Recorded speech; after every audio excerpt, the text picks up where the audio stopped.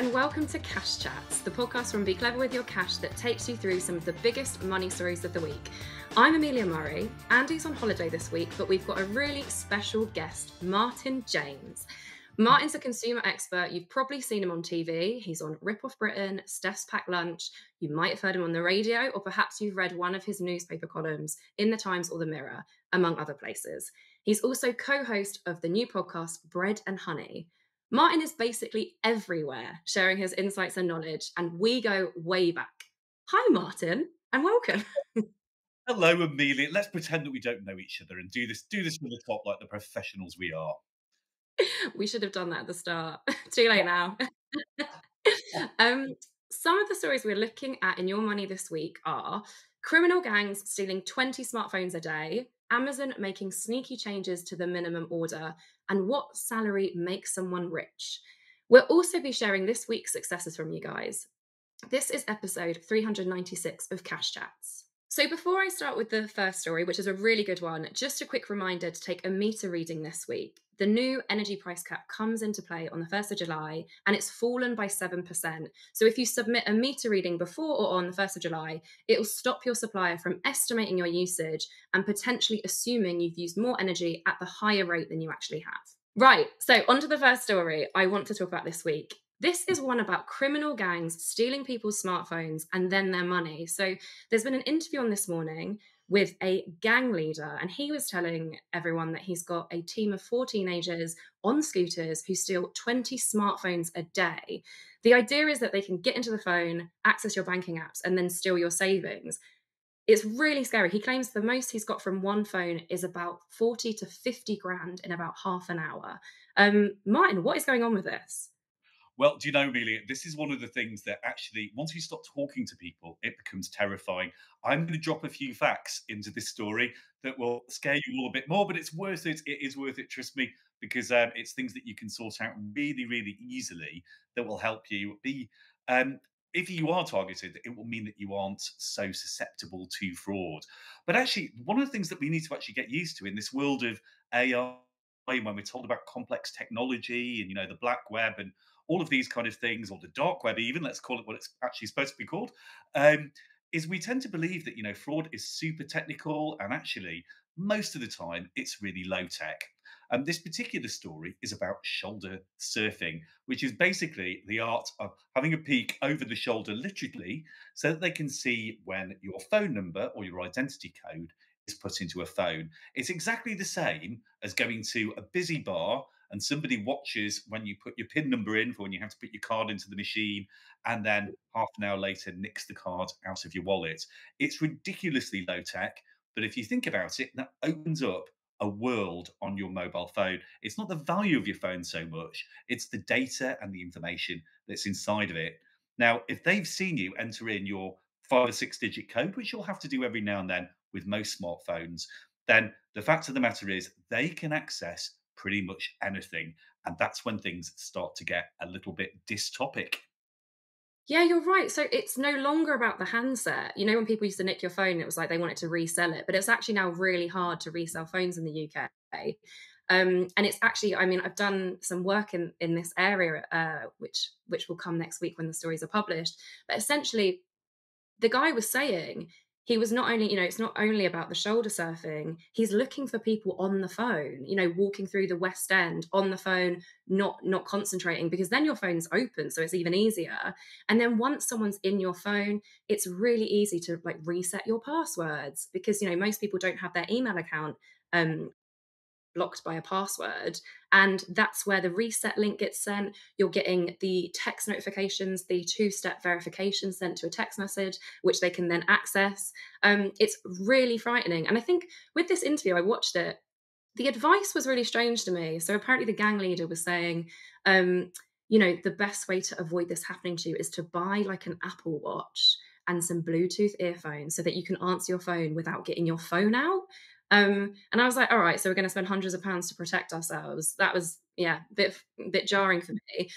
But honestly, like, it's happened to a friend of mine, and I've seen the videos of phones getting swiped when someone's just walking along the street and someone on a scooter comes up and just nicks it out of their hand and then drives off. And so, and my uncle had his phone on the table in a pub and someone came in and stole it there. So it's not necessarily a new crime, but it's definitely on the rise. And I don't want this to happen to anyone else, but if it does, report it to your bank, report it to the police. You'll need the crime reference if you want to claim it on insurance, if your phone is covered, and change your passwords, because at the very least, the Apple ID or the equivalent on an Android, and your email, that will hopefully block the access to resetting the other passwords for your more sensitive data and your banking apps.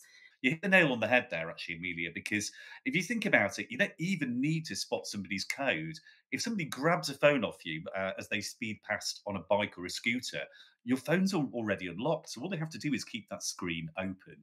Now, the Achilles heel for most of this is our email address. And I'll tell you why.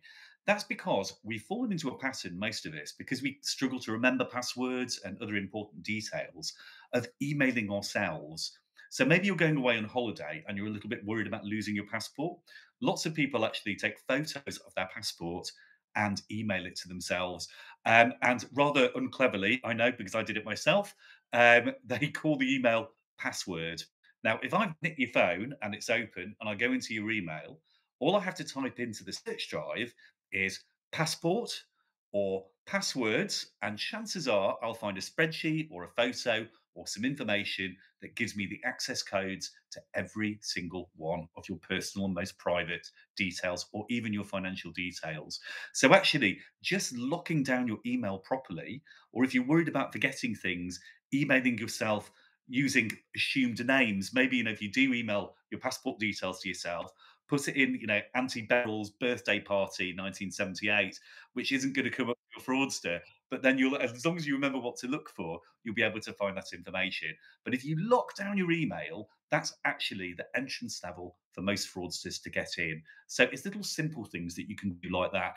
When I explain that passport thing to people on the telly, virtually every single person presenting and all of the crew were mortified because they've all done it. So you can sort that out right now while you're watching this program. Just go into your phone, delete those emails. Brilliant. And as I said, I've got some articles coming out in the next few weeks with much more on how to protect your phone and your money. Now, I'm not saying Amazon's the equivalent of a pickpocket, but it has introduced some sneaky changes this week to its minimum delivery. So, Martin, what's happened there? Oh gosh, well, Amazon, like many of these disruptor companies, have a very simple and devastating business model. Basically, they dominate the entire market, and once they've got the market, they do what they like. And Amazon have been up to quite a few things recently. They've been increasing the prices of a number of things. They've increased their Prime membership. They've started charging people extra if they don't want advertisements on the streaming of the TV. And now, when you order things on Amazon, one of the reasons why they dominated the market so much was because they would give you free deliveries, and actually make that whole process as simple as possible. But without fanfare, they've increased the minimum order price to £35 for free deliveries. That means anything under that you'll have to pay if you're not a Prime member. And that's gone up from £25. So that's quite a big jump. And you might think, well, Amazon have been subsidizing this for all these years. They've not been doing it for their own benefit. What they've basically been doing is dominating the market to the point that where we're so used to using them, we're inclined to not give up. So we're kind of stuck with them to a certain degree, unless you make a real concerted effort to not use Amazon anymore. So it's yet another sneaky price rise, and the only way to fight back is to vote with your feet. But are you ready to get rid of Amazon? Well, exactly. I mean, essentially, you have to spend 40% more to get this free delivery. And actually, yeah, and with the Prime, so you can usually get free delivery if you've got Amazon Prime, but do you want to pay £95 a year? You can get low value items. You can collect them for free from a pickup location like an Amazon Locker, but you can't do it for everything. And there's been quite a lot of customer backlash here. But do you think it's going to change anything? No, because Amazon don't care because they are too big to care. They often argue they're too big to police themselves as well, which is why you can find fraudsters lurking around on the accounts, or some very questionable products and some very fake reviews. We've all had to learn to be a little bit cynical when using Amazon for precisely these reasons. But this should really make us stop and pause and think, because this is actually a major change, as you said. I'm glad you worked out it was a 40% increase. Maths is not my forte. But the fact of the matter is that's a big jump, and we haven't been informed of this. Now, Amazon has introduced the one-click checkout, which is all designed to get you to buy things with one click without really thinking about whether you want to or not, or whether it's a good idea. And of course, this isn't going to be obvious on that if you just clicked a button. So the whole thing is very sneaky. And I would really, really encourage people, wherever possible, if not to completely ditch Amazon, to look at the things that they could maybe buy from their local high street, things that they don't need to be buying from Amazon, and go and buy them from somewhere else instead. These big companies have decimated our high streets, and now that they've got all of our attention, they suddenly want to start charging us for the privilege. And the only way to deal with that is to stop using them.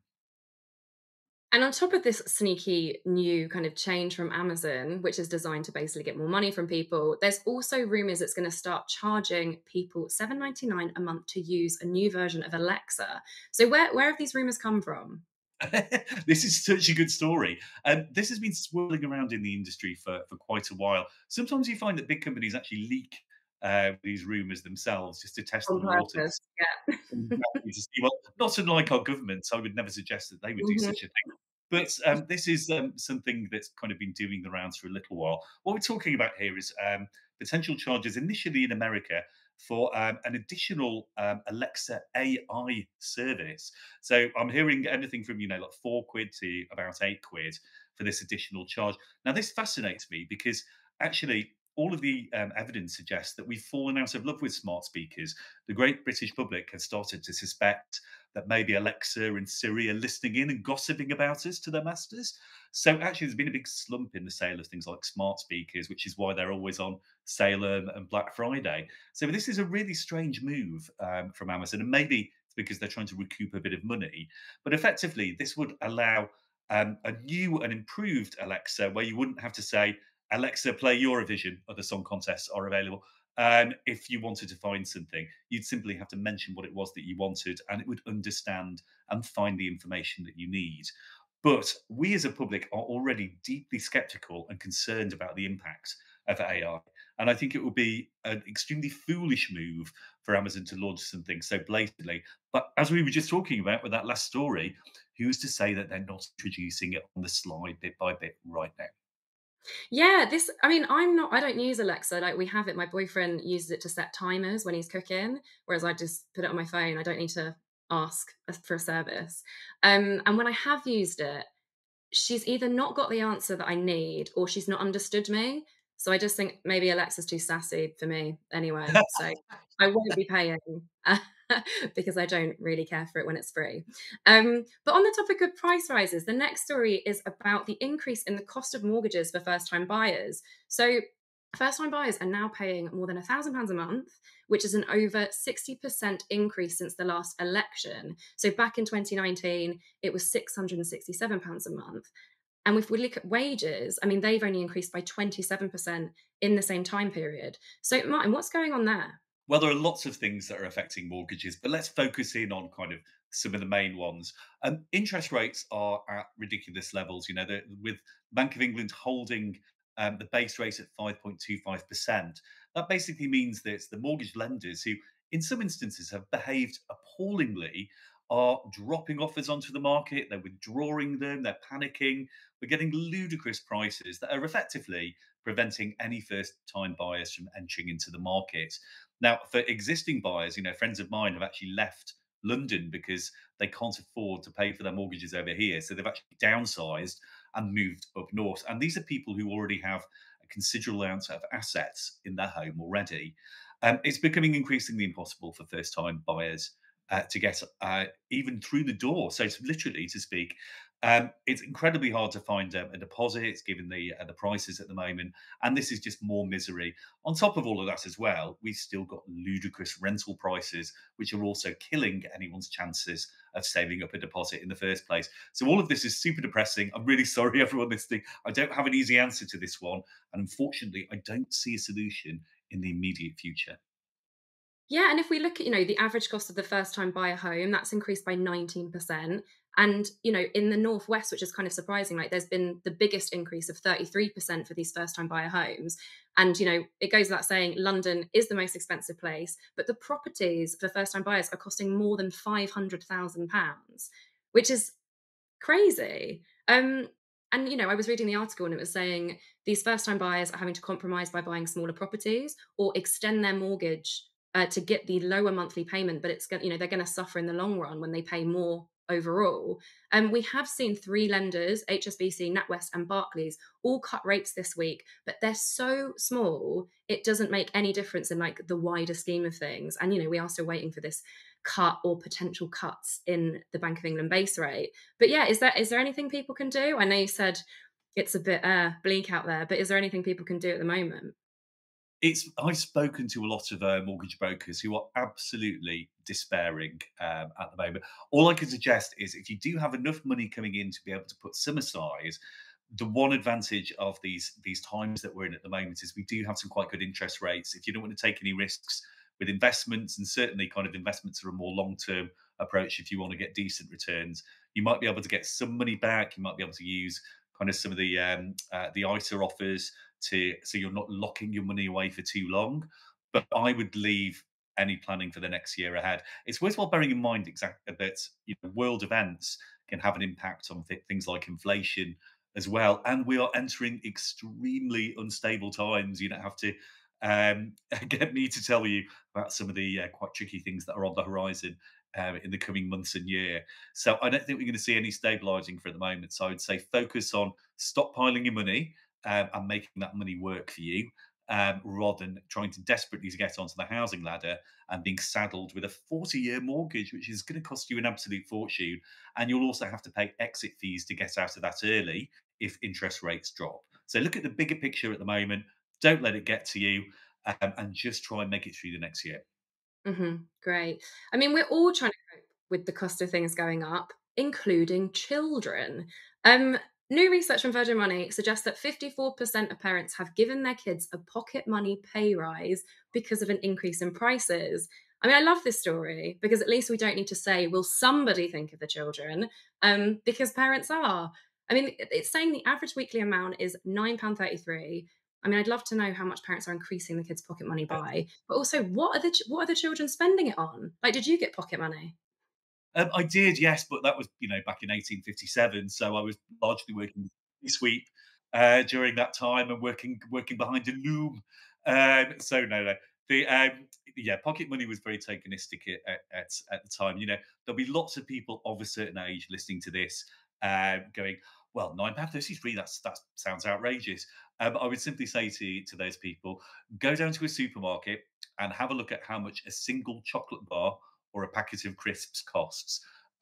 You will be outraged. The increase in prices, because we tend to kind of gloss over what we buy in a big shop, or we buy multi packs of things. We tend not to kind of see the type of things that kids might be actually purchasing in their own right. Some Pokemon stickers here, or some chocolate, or some other bits and pieces. But it's actually really, really expensive. This is very much in line with the 50p that I used to get, as I said, back in 1850. So it is very, I think parents haven't gone mad. This isn't a whole "aren't the children of today all spoiled" story. It's simply a reflection of how expensive everything is. But there are lots of things that, lots of parents are telling me that they're using kind of special children saver cards. Those plastic cards that you can kind of load up. So kids can actually get used to managing their finances, even if they can't physically see the money. This is a big concern of, not having physical money anymore, is that it's hard to keep on top of what you're actually spending. But there are actually lots of tools that kids can use to actually help them understand where their money's going, where it's gone, and how quickly they spent it. So in some ways, this is a story about how technology can actually maybe make things better for a new generation, though it's certainly not going to make them cheaper. You can tell I didn't get pocket money, which is why I'm so bitter about it. I'm one of those people. That's what your mother told me, Amelia. No, what I do get, so my granny, for our birthday, she gives us £10 for every year of our age. So it goes up by £10 every year, which is Not too really no. generous. which is really generous when you're as old as me. But I remember my older sister kind of complaining. She's like, "Well, it's not keeping in line with inflation, is it?" And I was like, "Oh my goodness, be Be a mum. grateful." Um, which brings us nicely onto our last story, but which is about feeling rich and the salary that you need to feel wealthy. And before we go into this, Martin, a personal question: what salary would make you feel rich? Well, I've lived in London for 25 years. I'm from Manchester and I'm from a working class background. But let me tell you, after 25 years in London, quite a bit of money would be required to make me feel rich. And I'd definitely say way over £150,000 because money goes so quickly in London. And that will, that's what you need to get a £500,000 starter mortgage for a two-bedroom flat in London. So I would say minimum of 150,000. Okay, interesting. So there's this survey by the recruitment company Indeed, and they are suggesting that you need £100,000 a year to be considered rich, but the sweet spot is £96,000 a year for the average person to feel rich. And combined households would need 150,000, 115,500 per year. They've also done a regional breakdown, and this is quite surprising because Scotland had the highest bar at 106,520, which is more than people in London were wanting to feel rich. And Yorkshire and the Humber had the lowest bar at 80, just over 86,000. They also looked, they were comparing how much people earned now to how much they would need to feel rich. So people already earning 100 grand said they would need 165, and 22% of those earning less than 15 grand would feel rich with £20,000, which is really interesting to me. It's like, it's all the benchmarking, isn't it? And if you look at, if you're on 100 grand, you're in the top 5% of earners in the UK. And the average salary is almost 35 grand. So it's all kind of relative, isn't it? Um, but I also am quite interested in, what do you think makes someone feel rich? I think, I'm fascinated by this survey because one of the things that we should take away from it is the fact that actually it shows that the vast majority of people living in the United Kingdom don't have, ridiculous aspirations. They have uh, aspirations, to just earn enough money so that they would feel comfortable. I think we're combining kind of feeling rich with not worrying about having to pay the bills.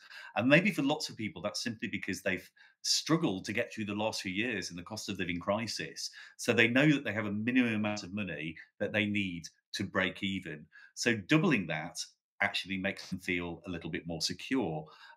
So actually, I think that's why we're not seeing these ridiculously high prices. So it all depends on individual circumstances and what they're actually worried about. But what this also tells us, as we were seeing from that mortgage discussion that we just had, is our expectations of what rich is versus what we need to buy a really basic home is completely different. So even if people were super rich, they would still struggle to actually get onto the average house price, which is around £232,000 across the whole of the UK. So if £96,000 is considered to be rich, and the best mortgage you're going to get is going to be about 3.5% of your earnings, then you're barely scraping an entry level home. And I think that's going to be a major concern for whoever is running the country in the next few months. Yeah, and I think, I guess, like with the perception of wealth and then the feeling of wealth, I've looked into this before, where people who are on high salaries comparably end up not feeling wealthy at all, because the whole lifestyle creep thing. You earn more, you might start spending more, you move to a bigger house, your mortgage increases, you might get a cleaner or a dog walker. Your outgoings increase, you might want to put the kids in private school, and then suddenly you don't have the disposable income or the money in the bank that you were used to, and you feel kind of stretched, even though your assets and your outgoings have increased. And I remember talking to someone, and she was like, "We earn much more than our neighbor, but our neighbors are going on 5 holidays a year, so actually they're better off." And it's like, yeah, it's almost like this topsy-turvy kind of, what is making people feel that way. I mean, weirdly, my spending or desire to spend hasn't changed much even since I was a poorly paid journalist in my 20s. Um, but give me £1 million and we'll see what happens. And I'm willing to do that for research. Putting it out there, and I'll talk about it on the podcast if it happens. But those are all the stories for today. Thank you so much for joining me, Martyn, and sharing all your brilliant insight. How do people find you? Well, firstly, Amelia, thank you so much, and to the whole team having me on the show. This time has flown by. I've thoroughly enjoyed myself. My name is Martyn with a Y. Yes, it is. That's on the birth certificate. I'm not being poncy. It's Martyn James, and if you find my website and click on articles, you'll get all of my guidance and tips on pretty much anything consumer rights issues you can think of for free. Amazing. Thank you so much. Thank you. So, as promised, I want to give a shout out to some of you guys and share some of your experiences this week. There have been loads of switching wins. So, first up, Stephen, who says he's never bothered with bank switching before, but Be Clever With Your Cash has inspired him to go switch crazy. If you can't see me because you're listening on the podcast, I'm using the quote marks. I love that. Switch crazy. His credit rating has taken a bit of a hit, but he says it was near perfect anyway, and he doesn't rely on credit as a retired homeowner. He started in March and has made £550 already and is waiting for the rest, which should take him up to £1,000. Amazing. Oh my God, it's so good to hear that you've been inspired by Be Clever With Your Cash. And wow, £1,000 already is really, really amazing.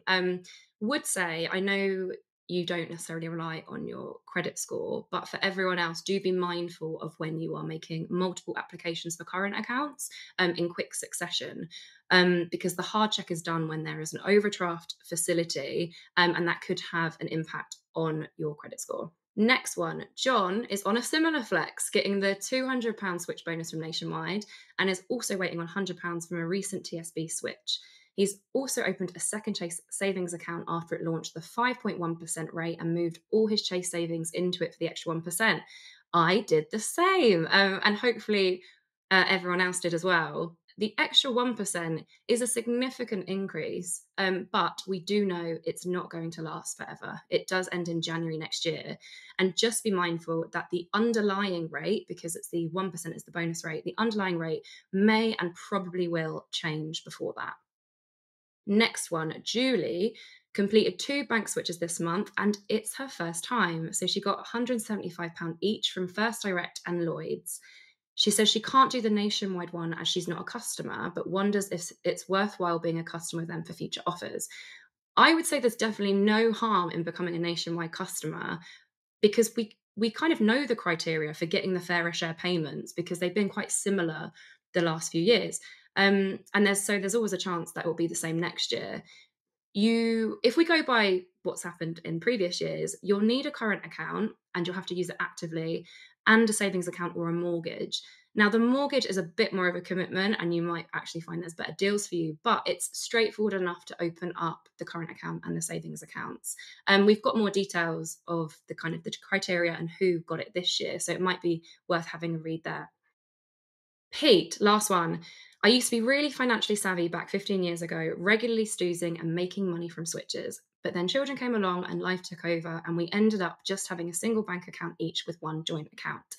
Recently, I found a love for being savvy with our finances again, and now my partner and I have opened and switched 16 bank accounts between us since April, all of which offered some kind of incentive. It was a struggle to find enough direct debits for all of them, but we managed it. Already received £235 so far, with potentially up to £1,300 further to come in the next month or so. I love this because Pete's really talked us through his journey. And, there's no shame in streamlining or simplifying your finances when life gets busy. And it's probably better to, rather than getting caught up with something like stoozing and run the risk of overspending or forgetting to switch cards at the end of the 0% period. But also, welcome back. 16 switches is amazing, and well done for jumping through all the hoops to get the incentives. One of the challenges many people find is having enough direct debits to qualify for the switching bonus, but we do have an article of how to hack this on the website. Do please keep these coming in. We love hearing about your experiences, both good and bad. And that is it for this week. So thank you so much for joining us. If you want to read the articles we've spoken about today, you can find them at becleverwithyourcash.com or in the show notes. And we will be back with another show on Tuesday. So see you all then.